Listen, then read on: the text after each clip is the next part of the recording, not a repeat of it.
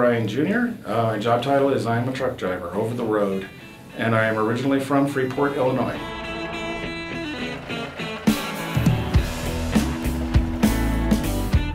I'm not usually one that's proud of my own accomplishments, but this one I am proud of, because it's not easy out there. You know, every day we're dealing with traffic and basically people who honestly, in my opinion and my co-driver's opinion, shouldn't even have a license, let alone drive.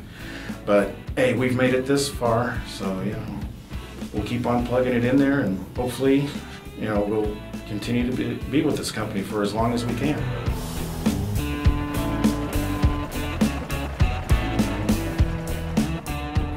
Not getting too comfortable behind the wheel.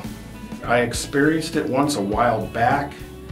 There I became complacent a little bit in one of my turns, and I ended up causing a preventable accident that fortunately nobody was hurt in. It made me really sit back and pay attention a lot more every day, every time I go out there. That I can't just take anything for granted, you know. You never know what's going to pop up out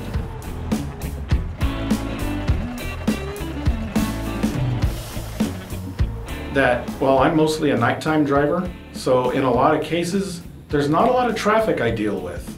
And I think that's one of the biggest perks about being a nighttime driver.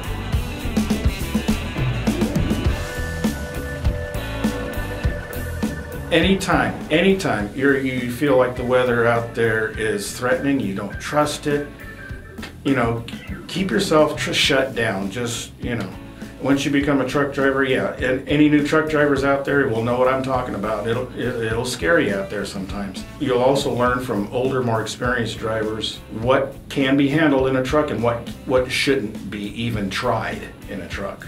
You feel unsafe, shut it down. That's my best advice right there.